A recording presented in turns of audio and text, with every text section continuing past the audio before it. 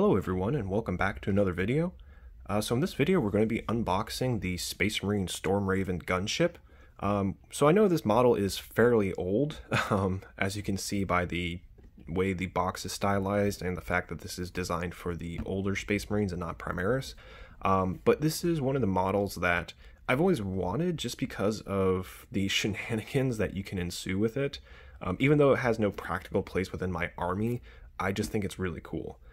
If you're not familiar with it, it has a lot of guns, but the thing that really makes me giggle is that it is a transport, and it can transport 12 Space Marines of, again, the older variant, not Primaris, and a Dreadnought. Yes, that's right, it is a flyer that can transport a Dreadnought.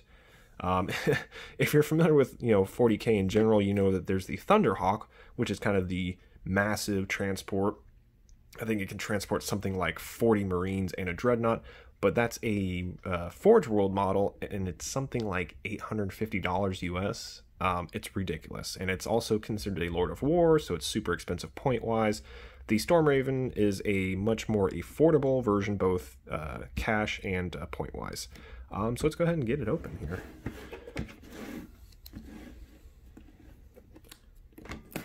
Oh god, every time.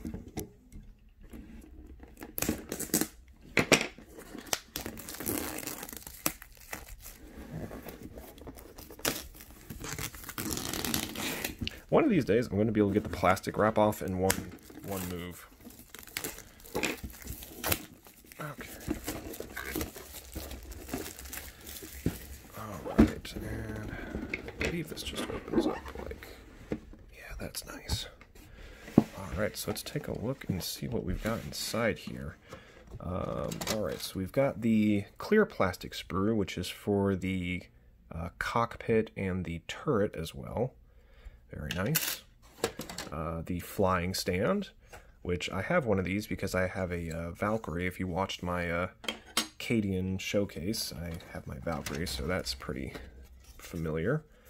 Here's like a lot of the bigger armor panels.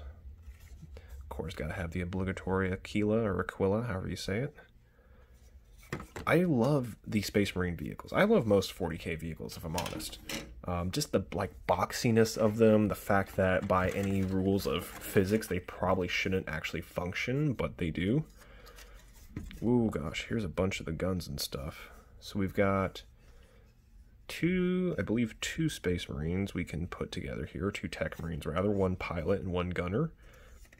And just a boatload of different guns and stuff. This thing has, like I said, quite a few guns. It's basically a repulsor in the sky. It has just a lot of firepower, a lot of transport capability. And I'm very sad that most of the old vehicles aren't going to be, I don't know, they're probably not going to be around much longer because, again, GW is pushing for the whole Primaris line now. Hence, not being able to put Primaris Marines into a Stormraven or a Land Raider or things like that.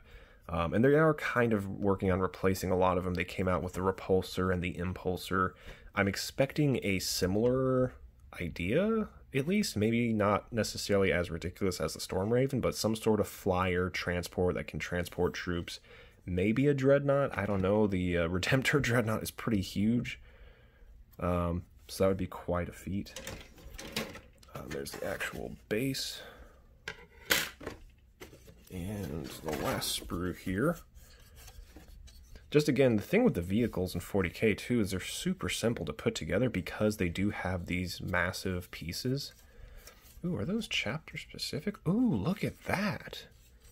So I had no idea these came with it, but they actually come with the winged blood drop of the Blood Angels. And then the stabby book of, I don't know who. It has the Inquisition on it, so maybe Grey Knights?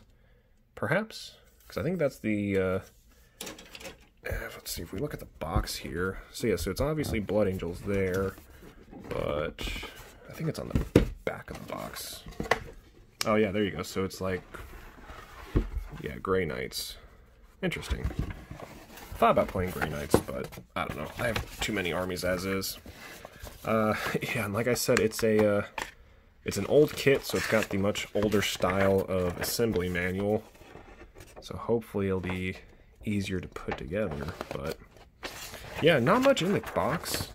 Which, I mean, that's one of the things I like about the vehicle kits is usually you only have like 3 or 4 sprues, and they're pretty large panels for the most part, so it's not like it's going to be too difficult to put it together.